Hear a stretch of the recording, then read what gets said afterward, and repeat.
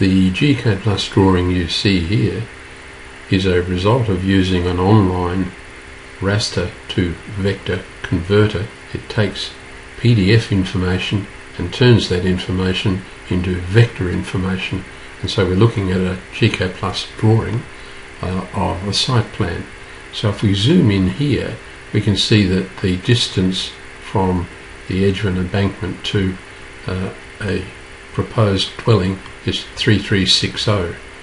If we hit the measure tool and measure from, let's zoom in a little, from that point there to that point there, I'll turn on ortho so I get a horizontal line, we get a distance of 11.81, and it's supposed to be reading 3360. Well, clearly the drawing needs to be resized so that the dimensions on the drawing match the real world dimensions that we get when we do a distance inquiry.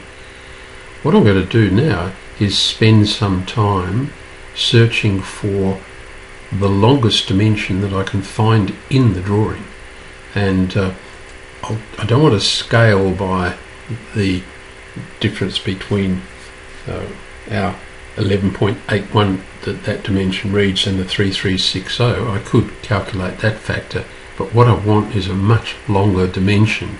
Now, because the drawing is awkward and so crowded, that's going to take me a little time, so I'll stop recording and see if I can find a long dimension, the longest dimension that I can find. I can measure it using the gCADPlus measure tool and then scale it appropriately. That'll give me more accuracy. Although I'm tempted to take this dimension across here, the 1133, here what I've done is put an image file. I've converted the PDF to image so I can read it much better than in our raster to vector converter, and I can see that I could use that dimension, but notice that one of the boundary lines is 36.52.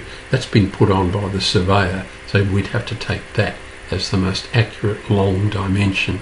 So the left-hand boundary of the site is 36.52, and that's our factor we use in doing our scaling. Well, it turns out that using the surveyor's line information on that boundary gives an error. I'm going to try this one now, where I've got a dimension that's been marked on the drawing on top of the surveyor's drawing, and this we will take as being more accurate. I suspect that the survey distance for that boundary has been rounded off, and that may well give us an error. Let's try it with this line here, which you'll note is 28.29. So it's supposed to be 8004. So we need to divide 8004 by 28.29. So let's go to our calculator, and I've done that. It gives us a value of 282.92. So that's our scaling factor. To turn this whole drawing here, we scale from 0,0 by a factor of 282.92, and it'll take a little while for that to work because there's an enormous amount of calculations that needed there, and then unselect all and the zoom extends.